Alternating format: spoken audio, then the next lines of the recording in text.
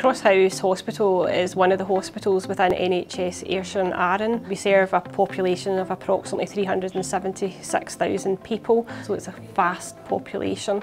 So previously we used a mechanical system. There was one key that would open the central drug cabinet, and within that drug cabinet there would be multiple keys. The registered nurse would have to go down the ward and find the nurse in charge and ask them if they had the key. They would then get the key off them, and that would only be if it had been returned to the nurse in charge, because it always wasn't returned after the other nurse had used it. Then would have to go to the centralised drug cabinet, find what key they wanted to then open up another cabinet from there. So you're probably talking about 15-20 minutes delay every time a patient needed medication. Crosshouse Hospital came to Abloy UK over 2 years ago to have a look at options to improve their security on Ward 3E. We supplied two options. The main option was PROTEC2 CLIQ remote, which has worked really well within the hospital. What they've also invested in is a Traka21 key management system.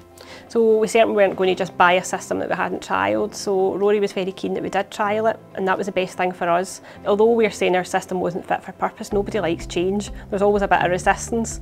I've got to say it was one of the changes that there was absolutely zero resistance to, because it was so much better. So how the system works is the nurses come in at the beginning of their shift, they'll go to the key cabinet, they'll punch in their code, the door will ping open, they remove a key that they're authorised to take. That key will then be inserted into a wall programming device which will validate the key for a period of 14 hours.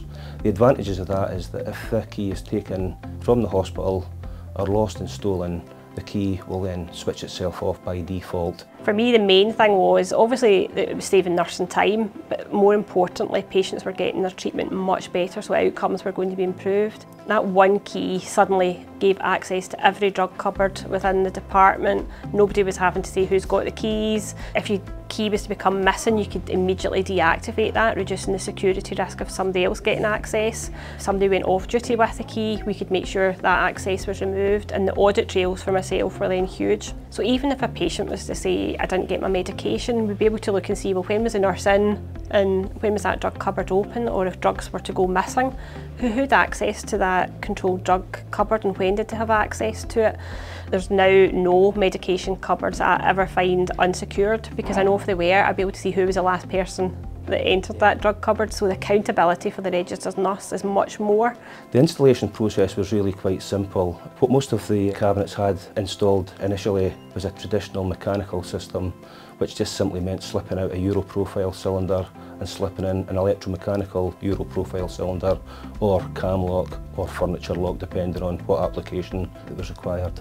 We obviously went with Abloy, and it was McLean's Locksmiths in Glasgow that fitted it. They were extremely professional and made sure that it didn't impede in patient care at any time, and worked with us, which I think is important, making sure that they took our feedback as well and made sure that the system was fit for purpose and for our needs. I'm delighted to hear that the positive impact CLIQ remotes made, not only with security but also time management with the nurses.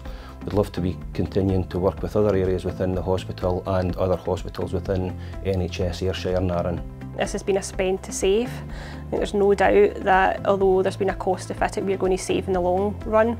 So within Ayrshire and Arran, there is the hope that the system will be rolled out to other areas. We've also rolled it out to include our ward safe, for example, where anybody that's got any valuables is put into the ward safe, and to see the benefits to patients every day.